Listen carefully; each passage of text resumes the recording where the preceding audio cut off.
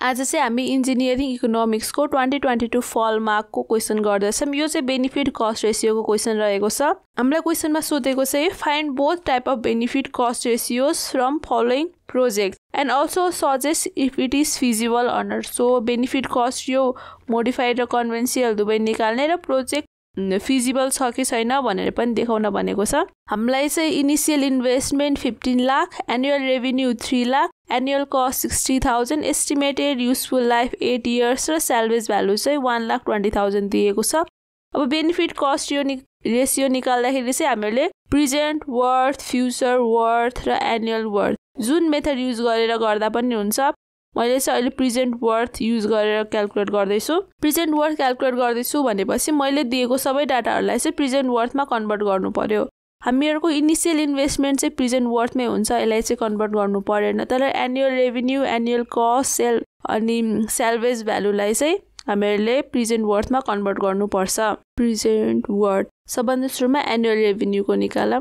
Annual revenue भनेको जुन benefit हामीहरूले एनुअल रेभिन्यू भनेकै बेनिफिट हो। सो यसको लागि फर्मुला चाहिँ A1 प्लस I को power n minus 1 by I into 1 plus I को पावर n। हामीहरूको एनुअल एमाउन्ट छ 3 लाख, 1 प्लस 0.12 को power 8 minus 1 by 0.12 into 1 plus 0.12 को पावर 8। यो क्याल्कुलेट गरौँ। 3 लाख, 1 प्लस 0.12 को power 8 minus 1 by 0.12 into 1 plus 0.12 को पावर 8। यो क्याल्कुलेट गर्दा चाहिँ 14,90,291.93 चाहिँ हामीहरूको बेनिफिट आयो। अब यसपछि एनुअल कस्ट भनेको हामीहरूको जुन प्रोजेक्टको अपरेसन या फेरि मेन्टेनेन्समा लाग्ने कस्टहरू हो। अब प्रेजेन्ट वर्थ,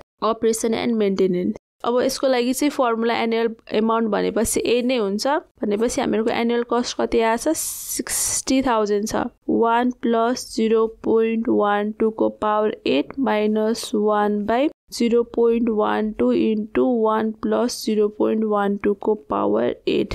यो क्याल्कुलेट गरौँ। 60,000 इन्टु 1 प्लस 0.12 को power 8 minus 1 by 0.12 into 1 plus 0.12 को पावर 8 गर्दाखेरि चाहिँ 2,98,058.386 चाहिँ हामीहरूको अपरेसन एन्ड मेन्टेनेन्सको लागि प्रेजेन्ट वर्थ आयो। त्यसपछि अब salvage भ्यालुको present worth salvage value equals to हामीहरूको सेल्वेज भ्यालु छ 1,20,000। अब हामीहरूको फर्मुला चाहिँ salvage value by 1 plus I को पावर n हुन्छ र सेल्वेज भ्यालु छ 1,20,000 बाई 1 प्लस 0.12 को पावर 8। अब यो पनि क्याल्कुलेट गरौँ। 1,20,000 बाई 1 प्लस 0.12 को पावर 8।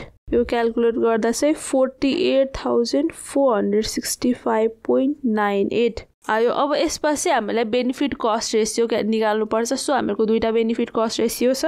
फर्स्ट छ कन्भेन्सियल बेनिफिट कस्ट रेशियो। यसको फर्मुला छ present worth benefit by present worth investment minus present worth salvage value plus present worth operation and maintenance. So हाम्रो प्रेजेन्ट वर्थ बेनिफिट कति calculate गरेछौँ हामीले 14,90,291.93 by हामीहरूको investment छ 15 lakh minus salvage 48,465.98 plus operation and मेन्टेनेन्समा चाहिँ 2,98,058.386। यो calculate गरौँ। 14,90,291.93 by 15 lakh minus 48,465.98 plus 2,98,058.386।